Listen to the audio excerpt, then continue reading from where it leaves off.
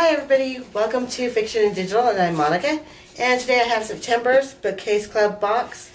If you don't know what this is, it is a monthly subscription box that gives you 2 books from the genre of your choice.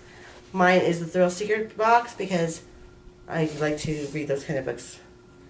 So it is $9.99 per month with $5 shipping. I got a 6-month subscription. And I paid for it on my own. Nobody gave it to me just because I like the subscription box that I've seen other people do unboxings. So let's go ahead and get started. I had already cut it open, and right there you get to see the books. They always give you a cute little card, and it says Book Shimmy to rhythmically move the shoulders back and forth when talking about or holding a book. The unrestrained physical manifestation of one's enthusiasm and appreciation for the book.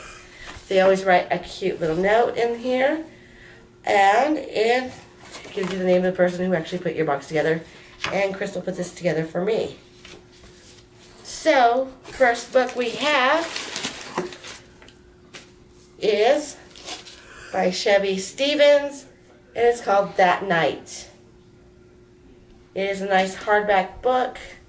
So let's go ahead and see what the inside says. It says, as a teenager, Toni Murphy had a life full of typical adolescent complication, a boyfriend she adored, a younger sister she couldn't relate to, a strained relationship with her parents, and classmates who seemed hell-bent on making her life miserable. Things weren't easy, but Toni could never predict how horrific they would become until her younger sister was brutally murdered one summer. Wow. So, it sounds like a mystery thriller about her sister, and from what I can see is as she gets older, when she's 34, she goes back to her hometown to try to figure out what happened. This is exactly the kind of book I love to read. So, I will be getting to this as soon as possible, and possibly doing a review on this. Hopefully, I can get to a lot of the reviews. I'm way behind on some of them. So, the second book we have is a paperback and slightly smaller. And this one is Don't Bother Me by Jason Miller. So, I haven't heard of him either. But, let's read the back and see what it says. In the depths of the Nighthawk, one of the last working collieries in downstate Illinois, the body of a reporter is found.